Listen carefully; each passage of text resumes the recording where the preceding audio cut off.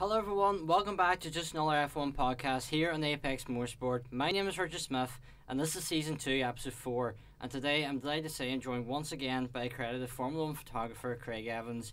Craig, thank you for joining me for this one.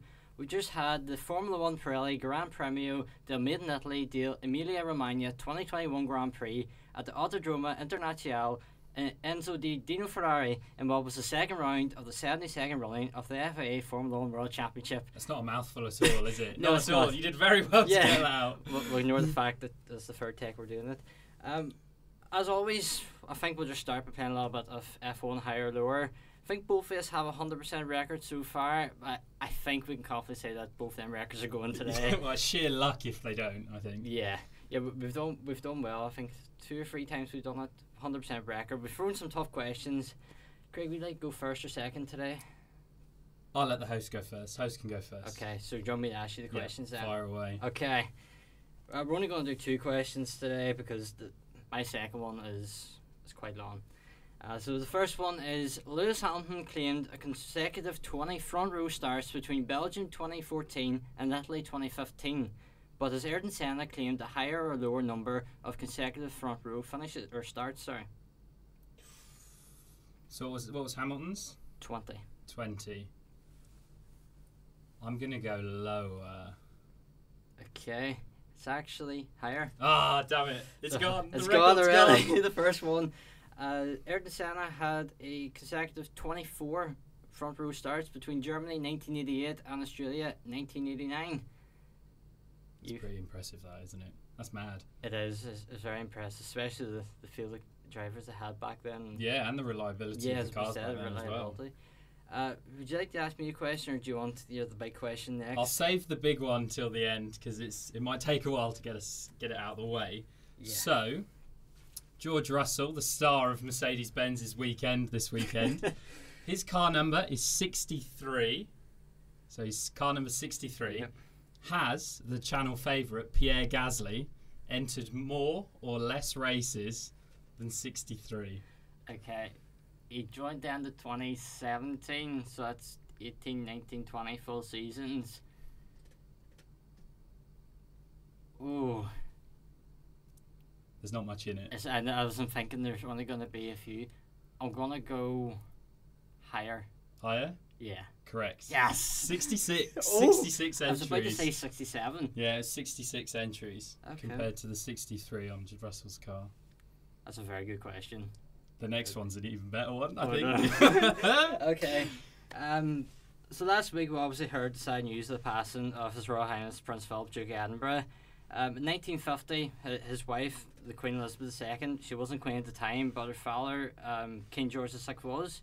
And they said they attended the 1950 British Grand Prix, the only time a reigning monarch has attended a British motor race. I think that's true. Oh, wow. That's surprising. It is actually. Well, there's never been anyone with the first name Philip in F1. There has been 3 drivers with Duke in their name. Duke Dinsmore entered 5 Grand Prix, but have Jeff Duke entered a higher or lower number of Grand Prix races? It's a complete stab in the dark, this one, because I've not heard of either of them. Yeah. So higher or lower than 5? Yes. I'm going to go lower than 5. Correct. Yay! He's actually entered 1 race, which was a non-championship race in Sweden, won by Sterling Moss.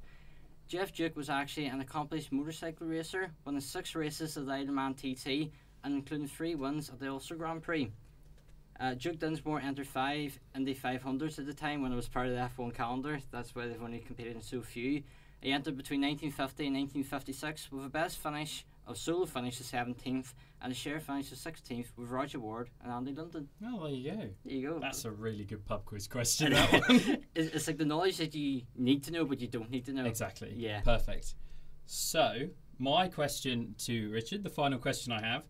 So obviously this weekend we saw a Red Bull, Mercedes, McLaren podium. That's the first time we've seen those 3 teams on the podium since 2010 at the British Grand Prix. So my question to Richard is, does the podium of Max Verstappen, Lewis Hamilton and Lando Norris have a higher or lower average age of Lewis Hamilton Mark Webber and Nico Rosberg, which was the last time we saw a Red Bull, Mercedes, McLaren podium. So it was And that's age at the time of the event. So that was 2010. Yep. I heard something in commentary about the podium would be the youngest podium, but I don't think. Oh, it could be. See, Hamilton throws it off. Norris and Verstappen. Okay, 2010. So that was 20. It was 11 years ago. So it was indeed. Mark Webber and Rosberg. Nico Rosberg. Rosberg retired when he was still youngish for Formula 1, but he would have been mid-20s, probably. Can see the cogs turning. Yeah. Can definitely see the cogs turning on this one. I'm gonna go for. Oh, you see, Hamilton just throws it yeah, off. it's Hamilton's the question in that one. Who was the third driver of 2010? Third was Rosberg. Okay. Webber won. Hamilton second. Rosberg third. Hamilton's on the podium then as well.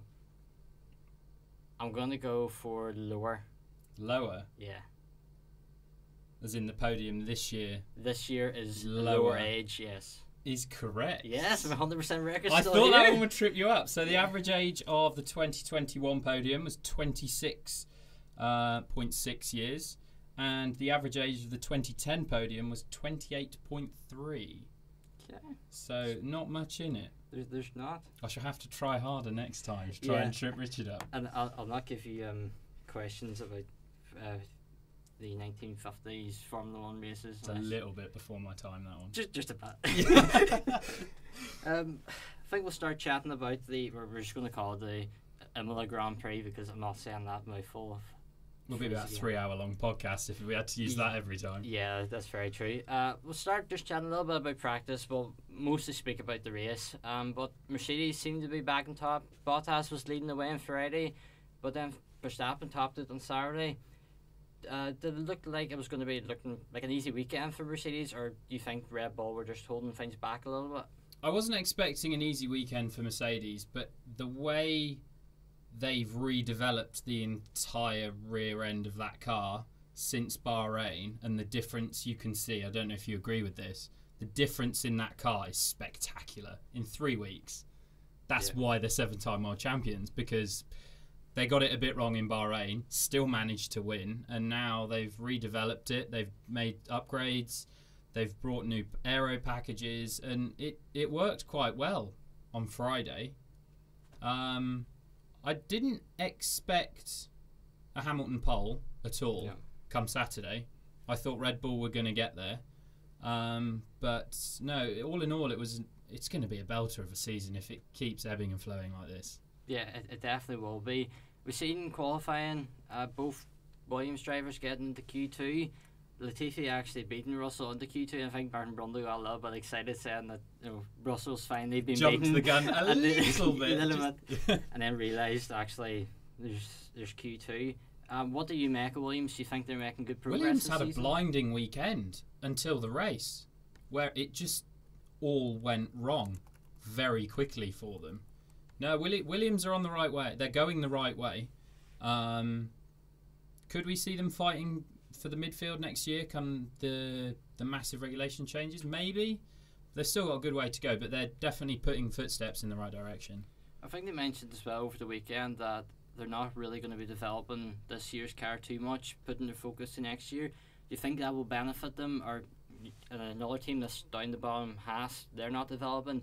Could you see them two maybe going up to leading in the midfield next year if the other teams aren't putting in as much work at the moment?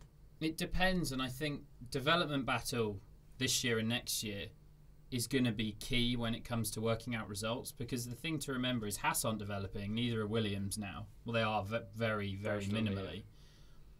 It's going to be super interesting to see how that translates to next year, because if Red Bull and Mercedes are stuck in a development war this year, they can't focus the assets onto the 2022 car. And is that going to hamper them come next year when Ferrari and McLaren have already said, we're going to give it a good bit of development this year, but then towards the end we are going to focus on 2022. So it's going to be interesting. It's going to be a good period for F1, I reckon, this coming year. Especially with the difference in prize money between 9th and 10th is still huge. They might not be picking up any points. Neither team might pick up any points this season. 1 point this season could be massive. Yeah, definitely.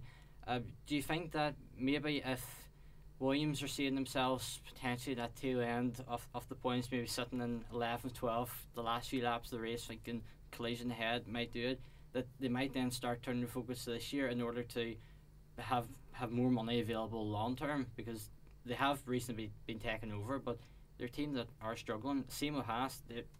There is rumours that now even be on the grid, and they're everyone's favourite Williams story of which energy will be coming back. Do you think that a potential 9th place might be better than spending all this money and having a slight advantage next year when you might still not be fighting for any points?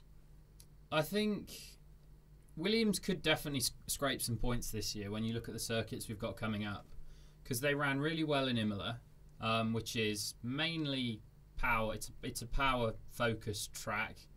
They've obviously got the Mercedes engine in the back of that car, so it works well. They did well last year, just missed out on points with Russell. And again, this year I reckon Russell would have been in the points had he not had that almighty plane crash with Bottas down into T1. So I think Williams they've got a very fine line to tread between focusing on this year's car and focusing on next year's car, because if they can get a point and Haas don't, that's about £20 million worth of funding and prize money. That's a lot of money. I mean, even in F1, that 20 mil is a lot. That will make a difference. Especially with the budget cap and stuff. They are restricted how much they can spend, but it's highly unlikely that any teams are spending the full amount anyway, so anything will help them. Last race in Bahrain, everyone got really excited about the performance of Yuki Tsunoda. This time qualifying, he brought out the red flag, slightly disappointing. He had a poor weekend this weekend, Yuki? Yeah, do you think that was just sort of he maybe got a little bit too excited about last week, thinking, what, I can actually come here and fight for points every weekend?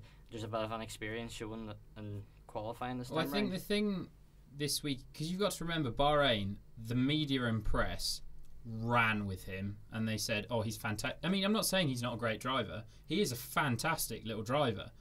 But the way the media and press bigged him up, and it's only his first race. That's the thing to remember, is it was his first race. Yeah, he drove fantastically, had a great race.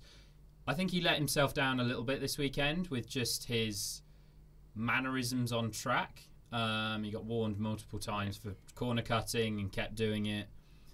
It was a wet weekend, so it was the first wet weekend in the car. But no, I think Bahrain was fantastic. Here he'll want to move on and build on better races. But I think he's still got the complete package, and I think he is going to be up there come this season. Yeah, I agree with you on that. But then we'll get to the checker flag of qualifying. Hamilton and pole. We almost seen Lando Norris go on to the front row. I think it was exciting pretty much every Formula 1 fan seeing the McLaren car go P2 in the grid. It was said in purple sectors. I actually thought he was going to go pole. I was shouting in the car on the journey back up to university. I was shouting in the car, like, he's going to do it. He's going to put it on the front row.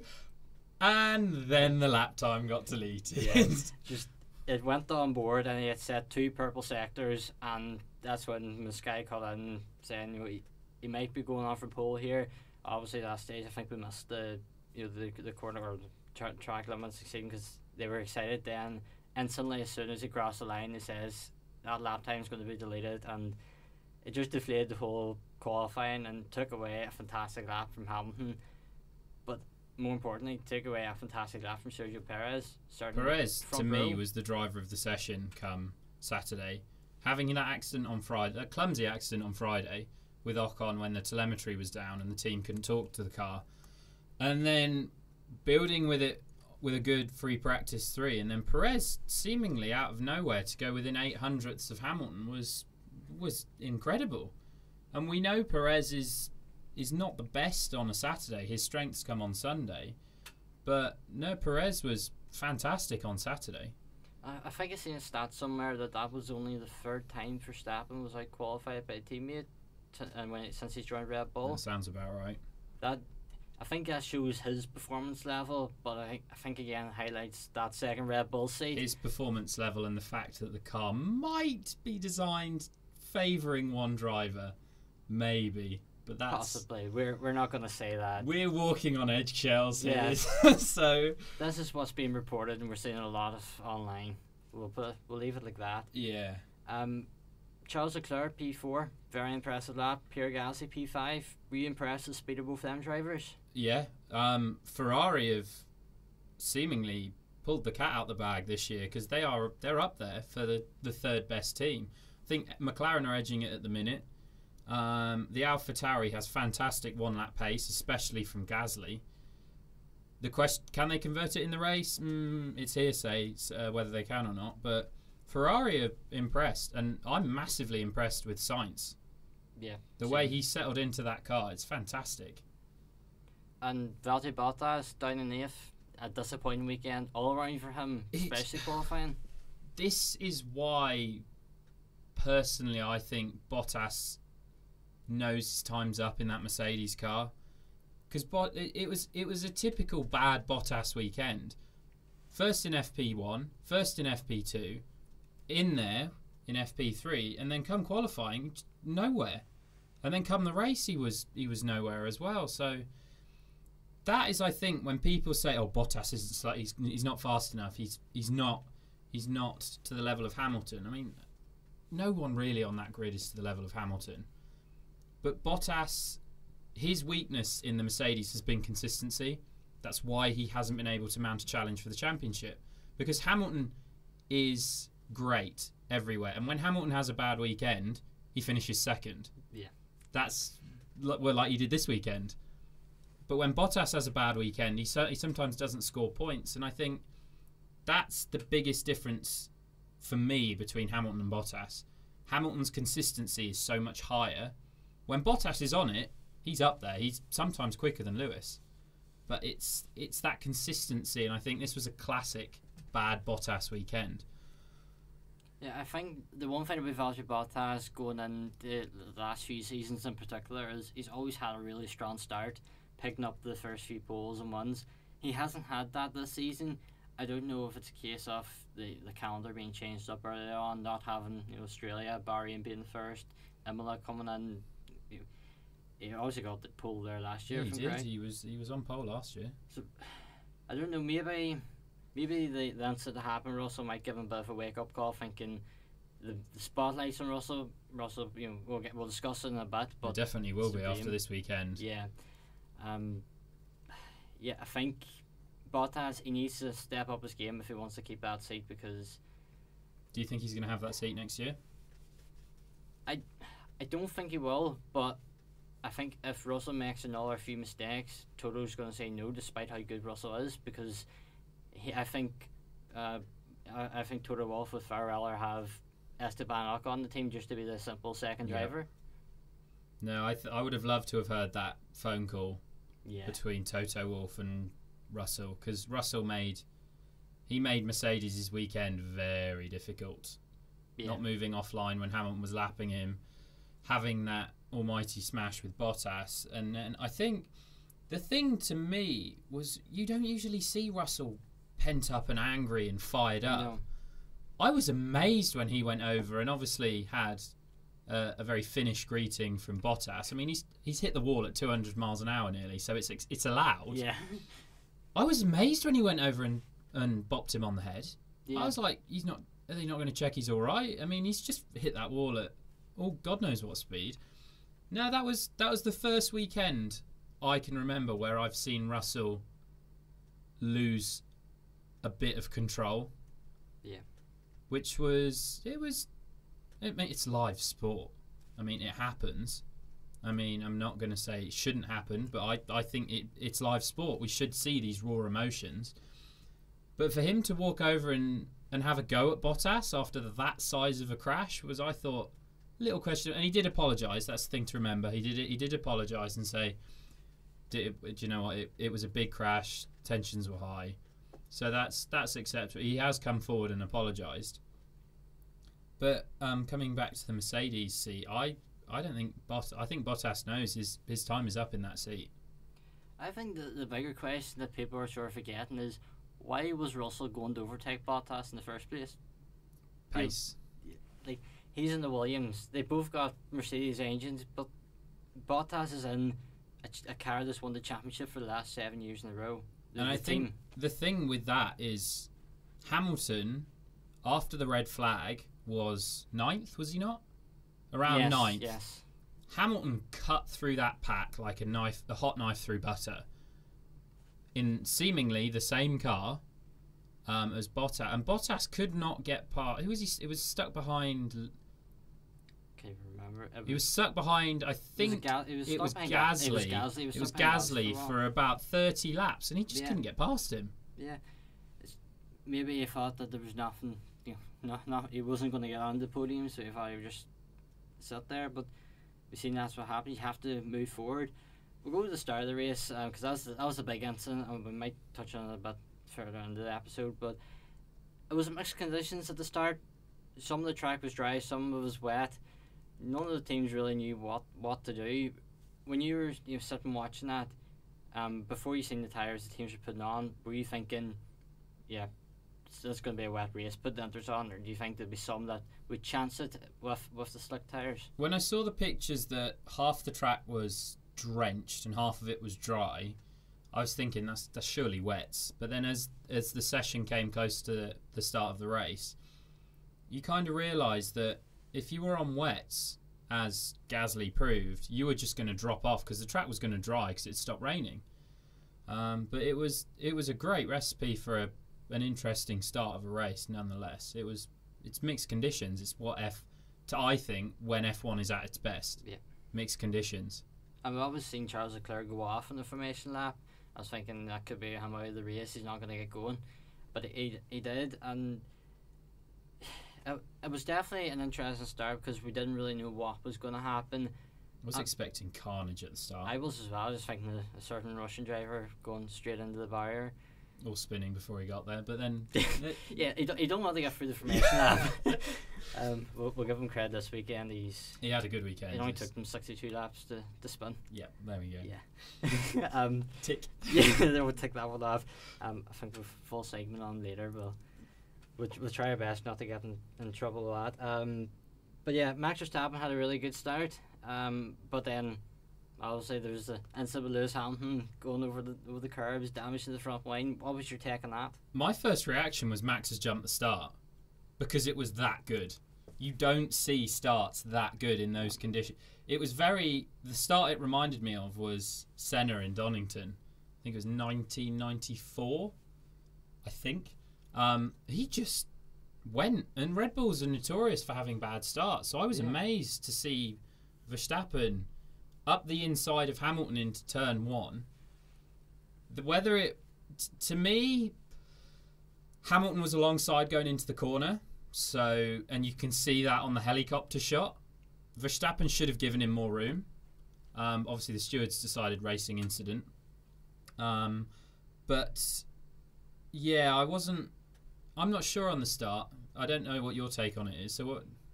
See, I don't really know because I thought when I was watching, I was thinking, brilliant start from Verstappen. He's done well. I didn't think he jumped it. I didn't even cross my mind until you just said it. I didn't even know it was Verstappen. I thought it was Perez. Going into that corner, I was thinking that's a mistake from Perez.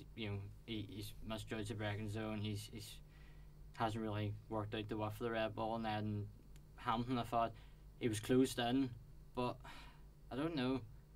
I think Hamilton, if he knew he was going to be caught, I think he could have avoided that curb altogether. Yeah, he could have done. And the camera angle that completely changed my mind was on board with Max. Yeah, I haven't seen that yet. Because quite often in the past, you've seen Max turn right in the left-hander to obviously pressure the other car out a bit more. His steering remained left. So he's the reason why he's gone that deep into the corner was I think he had a bit of oversteer, which has caused him to push Hamilton over. And obviously the stewards would have seen that. Hence the racing incident call. But no, I was amazed to see that Red Bull go off the start like that. Yeah. Do you think if that incident had happened lap 62, 63, that would have been a penalty for either driver. Mid-race, that's a penalty.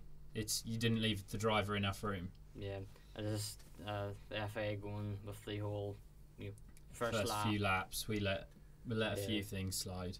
Well, there's on the lap 2 there was an incident where Nick Latifi was sent into the wall by everyone's favoured Russian driver, but I don't think we can blame him for this one. No, we can't. When I first saw it, I thought he's just T-boned him. And then you saw the replay and you think, actually, Latifi's gone off, come back on, and taken all of the track, while Mazepin's trying to... No fault for me. As soon as I saw it, I was like, oh, that's not actually his fault. Yeah, that was a nice change. Lap 4, we've seen the other Haas be involved in an incident. Mick Schumacher going into the wall to pit exit, and he forced the pit lane exit to be closed, which means he had to go around for 2 laps, no front wing. Not that it would make too much of a difference in the Haas anyway. Ooh, ouch. He done well as a safety car anyway, so he didn't really lose too much. The problem is, the minute the pit lane's closed, if you have an accident in the pit exit, you obviously can't go into repair, like you said. But the way the safety car will work is they will release the pack from the safety car once the debris is cleared. And obviously, once the debris is cleared in the pit exit, it's a safe racetrack. So the safety car can go, but Mick still couldn't pit until the pack had gone round again, which hampered him more than losing your front wing and hitting the wall usually would do. But no, it was a strong drive from Mick, I think. And to be fair, from Mazepin as well, it was both rookies in that car, which is an absolute horrible thing to drive. No, I thought they both did very well. No, they both did. As you said, it's not a nice car. I know we joke about it being one of the worst cars in the grid, but they are 2 rookies and they're still inexperienced. And we've seen Tsunoda go off another rookie in qualifying. It's difficult. And not forgetting the other rookie that spun during the race. Who's the that? 2-time world champion rookie. Yes. Who had a little incident down at Paratella, I think. Yes. But yeah, it's definitely difficult for all rookies, no matter if you're a young driver or not, or whether you qualify for pre-season tests or not. But we've seen Sergio Perez being given a 10-second time penalty for deciding that he would go off and then overtake cars to regain positions. Something that a driver has experienced, he should know that you don't do that. It's a slam dunk penalty. Yeah, I think that was the start of the Perez's weekend starting to slowly unravel itself. Because, and not only that, Red Bull should have been on the radio as well, telling him you can't overtake there. It was when the telemetry came up and went 10 seconds stop go penalty. I was like, that can't be right. That's nearly a 50-second penalty here. Yeah. It's the longest pit lane on the calendar. So, and then obviously they changed that. So, yeah, it was a not a rookie mistake, but it was a mistake you wouldn't expect a driver of Perez's caliber to make. No. And then we've seen Mercedes try the overcut of Lewis Hamilton, which backfired for them a bit. Do you think that they should have? Do you think that was the right strategy if it had have come off correctly? Going onto the dry tyres. It was a slow pit stop for him as well. Yeah. I think Hamilton is very, very good at driving very worn inters. We saw that in Turkey last season. And I think we saw that again in Imola because Hamilton was reeling him in very quickly on the worn inters. And had he not had that slow stop or that kerfuffle with Russell, I reckon Hamilton could have won that race. It was a race Hamilton usually wins in those kind of conditions. But no, I think the overcut worked. It was just the incident where he slid off the track which cost him the win, I think. Yeah, what do you take of that? Do you think when he stopped before the wall, do you think he was trying to hit reverse and he had first gear and went straight on, or do you think that was just the car going He might have been trying to flick spin the car. That's just possible. So to get the rear parallel with the wall. Yeah. But in gravel, you're not going to get the slip to get the rear to spin round. He just went forward. Because I saw, and then there was the question of why hasn't he been done for reversing onto the track? I said as soon as because you can't reverse onto the race onto the circuit. I think probably what helped them there was the incident that happened shortly after, and that was the Russell Bottas incident. I think the stewards sort of had to look at that more, and obviously for the safety of the drivers rather than a car reversing on the track. There was no one around them at that stage. I think if there had been a car coming up, because we've seen, I think, was it last year or the year before, Vettel rejoined the track and Stroll coming along. Well, it was Stroll did it first. It was Monza 2019. It was Stroll did it first. Vettel moaned at him and said, "I'm going to show you exactly what he did," and then did it to someone else. So, yeah, I think if it had been a different corner, maybe a bit of a quicker one, because I think it was turn 6 or 7, the hairpin where he did it. It might have been a different story, but I don't know. It wasn't even looked at, which surprised me. I thought it was going to get looked at. I think it would have been if the Bottas-Russell incident didn't happen. I agree with you. Yeah, I completely agree. We have already touched on that incident, but it's still mental to think that this could have been Russell's chance to prove to Mercedes that, look, I've already overtaken Bottas in Sakir. I think I won overtake of the year last year. Oh, well, I should have done. Yeah, that was filthy last year. And then obviously he would have overtook him in a car that was the worst car in the grid last season against the car that won the championship. Do you think that if Russell had have cleanly done the overtake, or not went on the grass, went the other side, or just didn't collide, do you think that Mercedes would be starting to think, you know what, we've actually got a driver here, or would have just been... I think Mercedes are already thinking that. I'll be amazed if Russell is not in that Merc next year. My money is on Hamilton, Russell and Mercedes next year. If Hamilton likes the new cars, he'll do another year. Yeah, I had the laugh yesterday that, and we'll talk about it very quickly at the end of the podcast, but the new 18-inch rim tyres. And the Mercedes Twitter put up, a big picture of Hamilton in front of the big tyre, going Hamilton looking at his pit stop or pole position board. But they forgot he's only got a 1-year contract. He's not with the team next year. Well, unless we could go really deep into the analysis and go, what do they know that we don't? What haven't they told us? Maybe undercover or something. We'll have to look that one up. Yeah. We'll have to try and dig into it a bit deeper. Indeed. See what else the race saying. Yeah, I think we'll just talk about the wonderful drive from Hamilton to get back up to P2. Well, I think as well, I think we've got to mention Lando Norris. Yes, indeed. Lando Norris that is his first podium he's deserved on merit. Yeah. Not through penalties or through post-race time penalties that have been added on. Norris, to me, drove a race-winning race on Sunday. He was fantastic. His defence against Hamilton was brilliant. Picked his line, stuck to it, didn't move in the braking zone. It was fantastic. Norris, to me, was the driver of the weekend. And then obviously Ricciardo had to swallow his ego a little bit and let Norris through. Had he not done that, would he have been on the podium? Probably not. So obviously Ricciardo's still learning the ropes on the MCL 35B, I think. Yeah. That's what it's called. 35M, is it not? Yes, it's the M. The Red Bull's the B. Yes. Yes, there we go. But yeah, no, Norris was fantastic. He was. I think he's really sort of living up to the expectation that people have seen in the last few years. You have Daniel Ricciardo coming in, who's a fantastic driver and has shown that. 7 race victories, is it? If not more. He was coming in to be the big experienced driver, and then Norris has really sort of been that team leader. Soon, I think so far the 2 rounds he's been the better driver.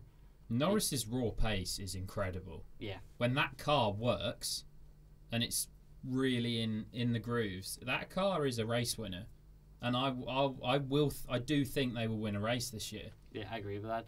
I just wonder with the whole McLaren using the Mercedes engines, have they snuck any sort of contract in there that one of the drivers can potentially go to Mercedes down the line? Maybe. I mean, Andreas Seidel has been talking more with Toto Wolff about working with the two teams, obviously with the power unit and things like that. But Norris he's a cracking talent. Yeah. And he's got a very bright future ahead of him. He's got a huge fan base as well behind him. He has. The whole team quadrant and stuff. He's bringing in a new generation of fans, and I know Hamilton has this big global reach, but he's not everyone's favourite driver. There's a lot of people who don't like him, where there is people who don't like Norris because Norris, he can be quite outspoken at times and he can make mistakes, but he's still a young driver. Yeah. And he rose up the ranks very quickly into Formula One. I think he replaced Alonso, didn't they? He replaced Van Dorn, Russell. They had a complete new lineup, didn't they? Yeah, because it was Alonso, Van Dorn, and then the next season it was Norris, Sainz. Yeah, so he had a lot to live on, and since Sainz, Norris come in, they've just gone for strength to strength. McLaren, I think, very good young drivers, and the appointments as well of Andreas Seidel and stuff. I think that was to me, Andreas Seidel is the best team principal on the grid at the minute. He is fantastic, and what he's done to that McLaren team is incredible. Yeah, their team is just getting better and better. It's going from strength to strength. I wonder. I was thinking earlier. There's still chat about Toto Wolff, stepping back from Mercedes very shortly. I wonder will he go to Williams and just bring them up, because he still has, he's a stakeholder in Williams still, is he? Yeah, he still holds stakes in Williams. Just bring them up. If McLaren are right, you could have Williams, McLaren fighting at the front for ones again. That'd be nice to see. That would indeed be nice to see. But as you mentioned, though, Hamilton's charge through the pack was classic Hamilton. Yeah. Pace was incredible. Overtakes were fantastic. Put the car in the right place, right time, and he cut through that pack. And I maintain he would have won that race had he not had that slight mishap with Russell. Yeah, I think for Hamilton, what the big benefit for him was the red flag. Yes, massively. Without that, I don't think he would have been on the podium. Next, he would have been lapped down at that point. Very unlikely he probably would have even got into the points at that stage. He might have just scraped 8th or 9th. Yeah, I reckon it just scraped the lower points. Yeah, but to see it reminded me a lot of Silverstone 2018, when he obviously that was a split out in the first lap for first, second, third corner, but he just broke his way through the pack. This time he had so little time to do it as well. No, it was an impressive drive, very impressive. I think it just showed how good of a race he was having that he only dropped to 9th. Because we've seen drivers crash out and they're down the bottom, having to pit, they're 2 laps down. I think he was very impressive, and I think that's the experience of 7-time. That's what we said earlier on. It's a bad weekend for Hamilton is second place. Yeah, and obviously at the end of the race, he got that fastest lap as well. So he still kept him in the lead of the World Championship. Yeah, because I was preparing the graphics and stuff for the website and the socials, and I was ready to have Verstappen to go to top of the driver standings, Red Bull to be top in the standings. He's never led the standings, has he? No, Verstappen. And if Hamilton keeps up the way it is, he probably won't this season. Portimao will be very interesting, I think. Yeah, I think one team that did really well outside the ones we've already mentioned is Ferrari. We have mentioned them for qualifying, but a 4th, 5th place finish in the race for Ferrari, a team that last season were shocking. They were down the back. We're not down the back, but they're fighting for just the bare minimum. I think it points. shows how heavily Ferrari were penalised by the FIA last year. Yes. With their engine regulations, because you don't find that much pace in one season. No, and that's something I think we discussed and others discussed is, we don't know what was that the agreement between them. I hope we find out at some point. I hope we do, because I think we should. It should never have been a signed deal. No. Kept private, but that's a whole different kettle of fish. They could release that in agreement to the European Super League at the same time, keep everyone happy. Yeah, there we go. Yeah, keep both sides of Twitter happy. Knock all the cans off the shelf. Yeah. Yeah. Do you remember when Formula 1 tried to have sort of a football-style Super League? They had like Liverpool livery cars, Chelsea livery cars and stuff racing. There was something, it was years ago, I think it only lasted a few races. Oh, when all the big sponsors got involved with it, I think that was about a disaster. Yeah. Same as A1 Grand Prix and them sort of knockout things. Qualifying. I think they should bring that back for one race. No, that can stay on the shelf. It's very video game like. Well, it just didn't work, did it? No. But I think we're getting a bit sidetracked now. We're going down a rabbit hole. Why not? But yeah, no. We'll discuss very briefly Nikita Mazepin. We have discussed he had a good weekend. It only took him 62 laps to spin, and that's me giving the credit because we thought he was going to be out the first lap. And I did not expect him to make the first lap. No, at the time we're recording, there's a website that tracks how long it's been since his last spin. And at the time of recording, it's been 2 days, 23 hours, 51 minutes, and 14 seconds. That's mainly because there's been no racing since then. Mainly, yeah. Mainly, but there's also the stats that he said 8 spins so far. But he only had, the thing I'm most impressed with, he only had 1 in pre-season testing, and that was day 1. Yeah. Was he in the car all the days though? No. He's only in day 1, wasn't he? Yes. That's yeah, why. and then he was in the afternoon on day 3, I think. Yeah, so, yeah. Because they split between the two of them, yeah. I was thinking Fittipaldi might have had a run out, but he didn't. He did last year, but not this year. Yeah, I don't think he did. They gave him 2 Grand Prix last year. Yeah. Keep him happy. But yeah, in Imola, he had 2 spins in FP1. One was right at the end, wasn't it? In one of the sessions. Yeah, about 3 minutes left in the session. Yeah, just sort of final corner. Yeah, and then he had none until the race, till lap 62. So it's an improvement for him. He got the experience of a race program, which I think is the big thing. Yeah, he definitely needed that because he hasn't had a Grand Prix lap until this race. No, he hasn't. The quickest ever exit for a driver on his debut. Yeah, it was indeed, and I think the fact Mazepin was quick in F2, we have to remember that he was a race winner. You might not like him as a person, but he was quick and he was up there. That's not necessarily translated so far, but I think we will see him and Mick start to get a bit more on level terms with each other. But again, time will tell on that one, and we'll see how the season goes. Yeah, Schumacher's definitely had the upper hand so far, but maybe this Grand Prix experience will be helpful for Mazepin because he's always been a driver in Formula 2 that just sort of come out of nowhere, and he was always there in the top half and was able to scrape. He's one of those reliable top 6. Yeah, and as much as people don't like the reasons why he's in Formula 1, he's really helping Haas.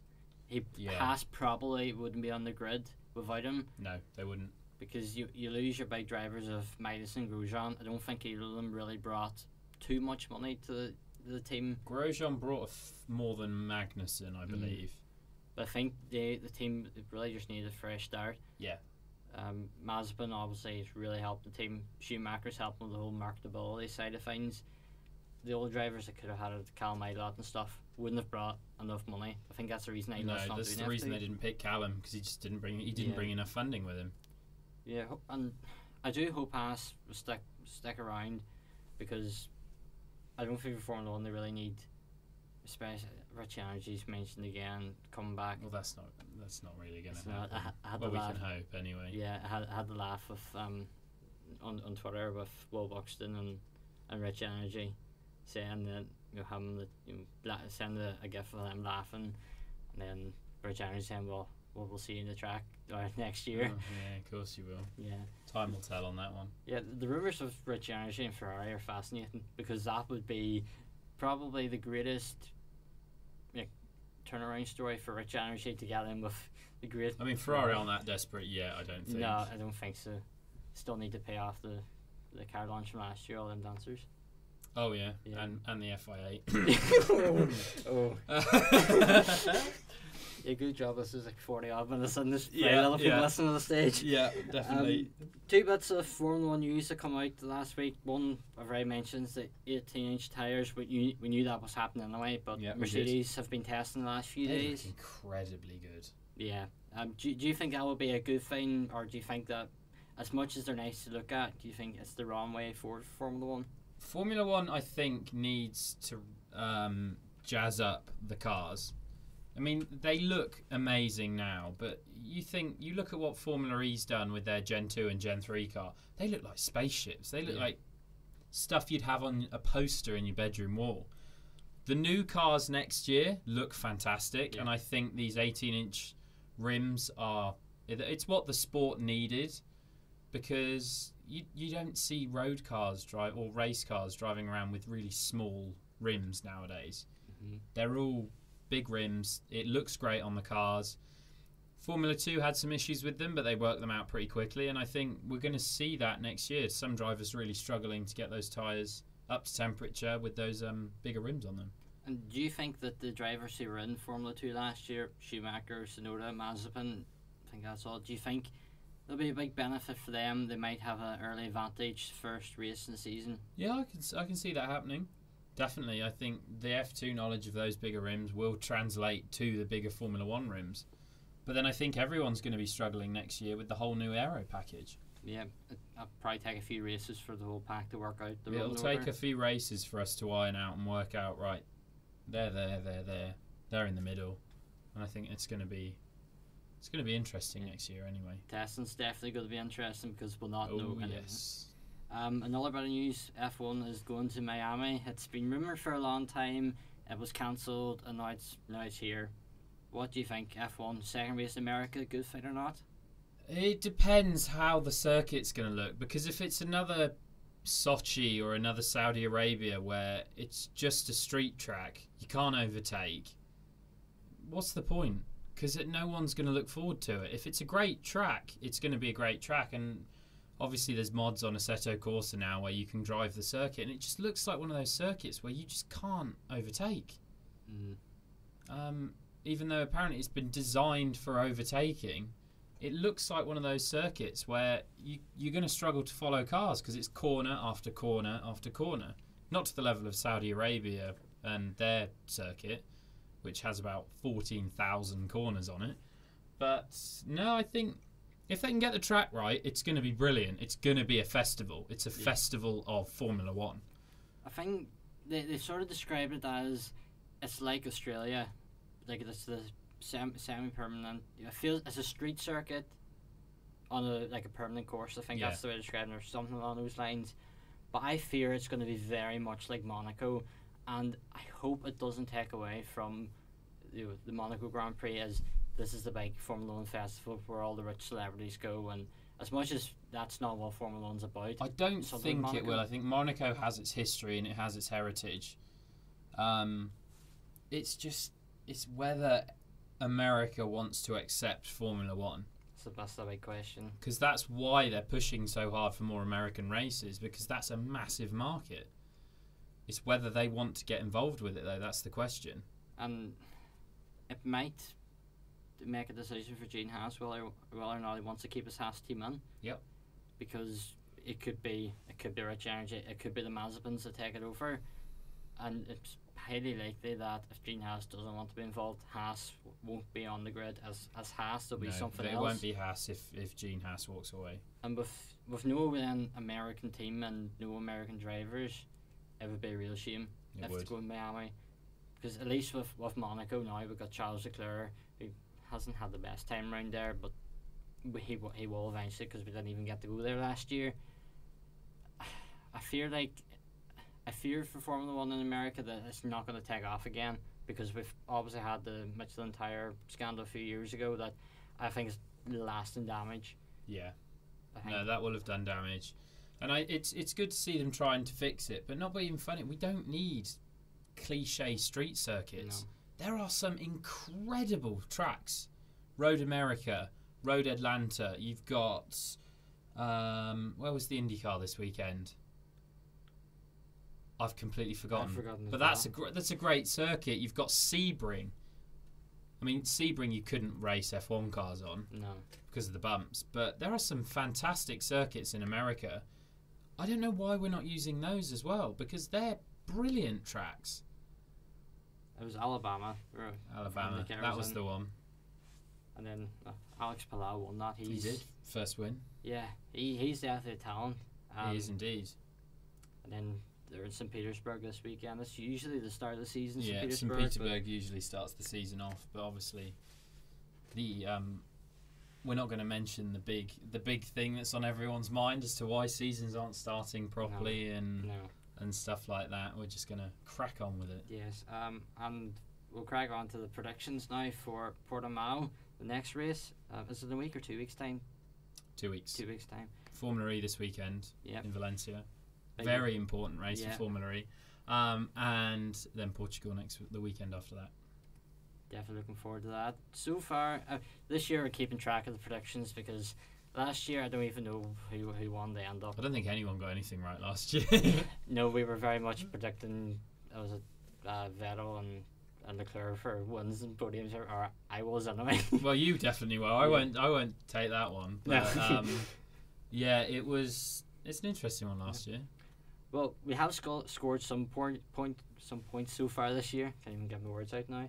And the way I'm working it is, I'm one team and you and Ryan, because you alternate podcast, you're in one team, so you know Ryan's taking his guessing and predicting things from the Christmas special we done. Hand tied behind my back as it is already. Yeah.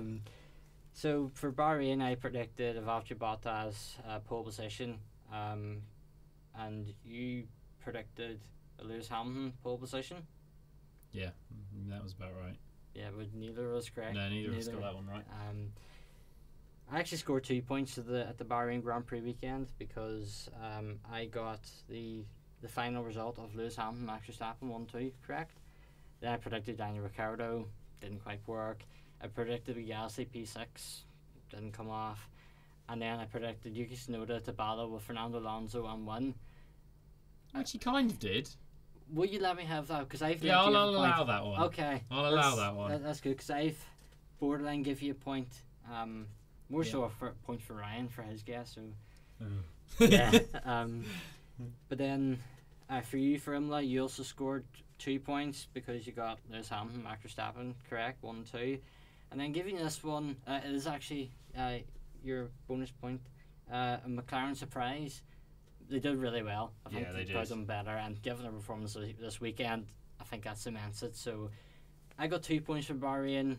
You got 3 points. Give it to you. And then Imola, I put a Valtteri Bottas pole. I did say Perez would be in the front row, but I didn't. It's pole position, so I'm not giving myself that one. I was a complete guess, to be honest. It was Ryan who was on this podcast as well, so you have to take my word for it. I believe you. Don't worry. For my race result, I put Sergio Perez, Max Verstappen, Valtteri Bottas. Didn't get the correct order. I think we only give points for correct positions because Lewis and Verstappen is pretty much an easy point every week. Yeah, definitely. And then I put Pierre Gasly. My surprise was to put Pierre Gasly 5th in the race. He finished 5th in qualifying, didn't finish 5th in the race. Slightly disappointed with that one. So no points from Imola. And Ryan's predictions, he predicted Max Verstappen on pole.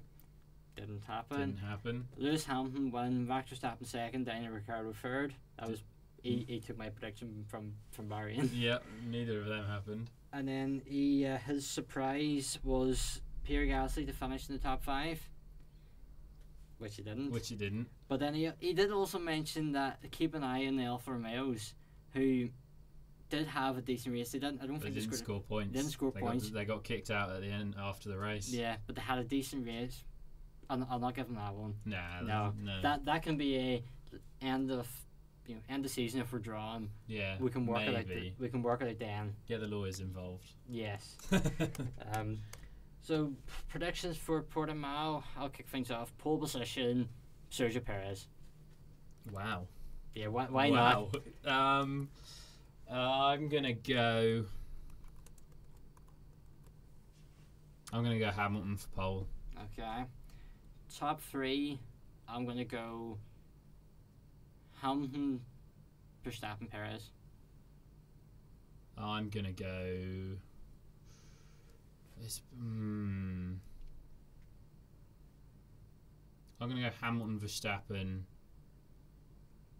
Leclerc. Ooh, that's sort of a prediction I would usually make. No, I think Ferrari could have a good. I think Ferrari could have a good one. I feel like Perez might have an off weekend, given he had a fairly decent qualifying, especially. What's the other ones we do? Fastest lap. Fastest lap will be Bottas. He'll pit on with around 2 to go and put some softs on. The things on the pit.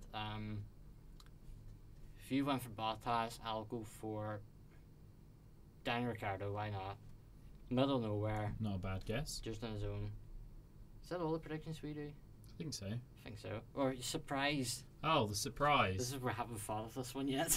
I don't know. What could we have as a surprise in Portimao? I was going to say If it Mazepin. rains again. I was going to say Mazepin to finish the race, but he did. He did, So yeah, he did in Imola. That's that one gone. I should have said that one last week. I don't know. If it rains, I reckon the McLarens will be up there. Well, actually, I reckon the McLarens will be up there anyway. And when we say up there, we'll go from one Top of them, five. Top five. Okay, one of them in the top five. If at not least. both of them. If not both. In top six. I'm going to go Kimi Räikkönen will score points. That's good. That's a reasonable guess. Yeah, he impressed this weekend before he was kicked out. I think he have a good weekend. Hopefully, it's definitely going to be an interesting race. And yeah, it's 2 weeks time. Formula E Valencia this weekend. Very interesting race. Street circuit, Proper circuit. permanent circuit. Definitely would be interesting to see next time we're on. We'll probably have a wee tiny chat about that to see if we think it's damaging Formula 1 or if it's going to be a good thing for Formula 1. We don't. Or if it's damaging Formula E. That's the more important question. Be interesting to see. So yeah, that is going to bring to the end of today's podcast. Craig, thank you for joining me. It's been enjoyable, this one. Thank you very much for having me back on again and allowing me to ramble on for however long we ramble on for. Yeah, I think we're nearly at the hour mark. Oh, perfect timing then. No, I love coming on, and yeah, I'll happily do some more in the future. Yeah, we say every time, but 25 minutes, half an hour, we'll do it. Yeah. We get the qualifying, we finish that, and then we see 15 minutes in, like, right, fine, we can just sit and discuss the race. Yeah, then we just 45 minutes have later. a good old chat, don't we? Yes. It's lovely. Yeah. So yeah, thank you all for listening to this one. It'll be out in all the usual. You are listening to it, so you have got us some way. Spotify, Apple Podcasts, YouTube. I think we're on TuneIn Radio. There's that many different podcast platforms out there. If you follow us on all our social media, Twitter, Instagram, Facebook, and also check out our website. Check out Craig's stuff as well. Craig, do you want to plug your stuff now? Yeah, so I've got all my photos on Instagram. They're under Craig Evans Photo, no spaces. And yeah, no, it's and that's mainly where all my stuff is. There's links to the website on there.